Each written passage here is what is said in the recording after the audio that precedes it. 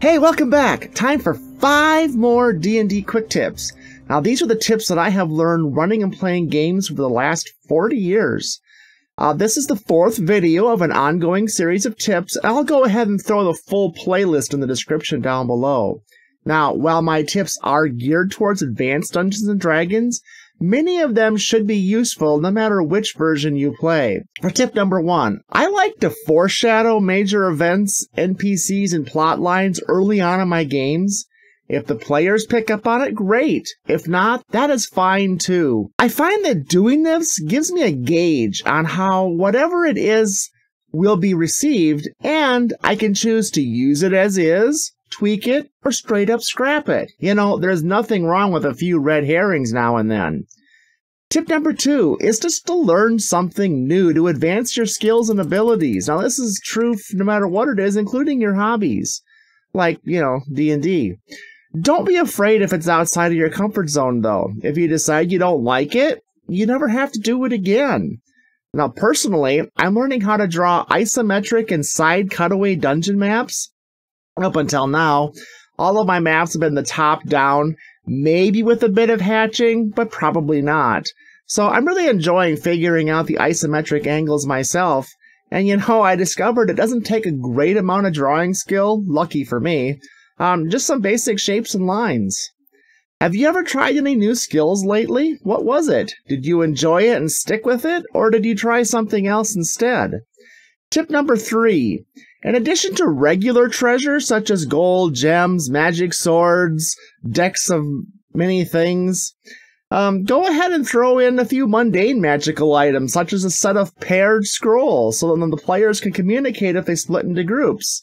To keep it limited, you only give them a small set of index cards. Each group gets one.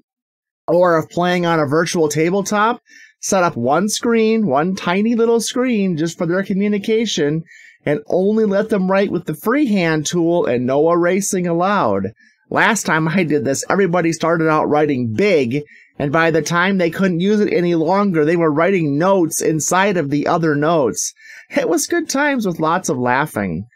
And this is going to be tip number 4, if your players don't seem to be having a good time, then switch something up. If nothing else, a sudden unexpected combat or the ground opening up beneath your feet to plunge them into the underground Ankeg nest usually works pretty good to break up the boredom. Of course, sometimes the players need to work to defend something, so tip number 5 would be have an invading horde of monsters come, and the players or the characters need to defend the wall of the town castle or the hut, the house, you know, whatever makes sense. But let them plan out the defense strategy with a set number of resources. You know, the captain of the guard, whoever would normally be doing that, is unavailable, incompetent, whatever the case might be plot-wise. It's the players who are going to be setting up this defense. Give them all the resources, let them figure out how to do it, and then go ahead and put that plan into action. 5e has mass combat rules. They're downloadable from the Wizard's website. Otherwise, most editions have mass combat rules. Really nice set of mass combat rules I came across recently on Drive-Thru RPG is called Buy This Poleaxe. They're fun, and it's free. And I think it would pretty much with any edition. So, bonus tip. Have you seen how many 5e books have came out?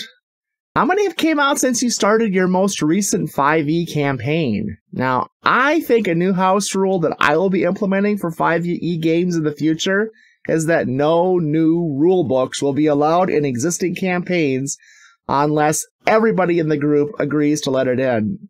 Now, this is because a new set of rules could potentially change how the entire game is played.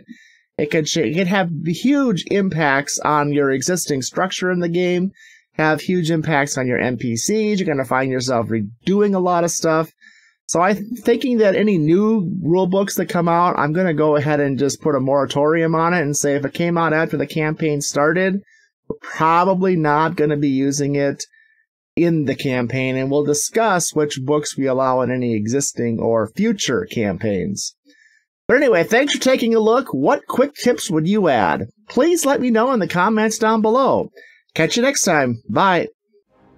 Hey, thanks for watching the video. Please give a like, share, subscribe, and hit that bell icon. Catch you next time. Bye.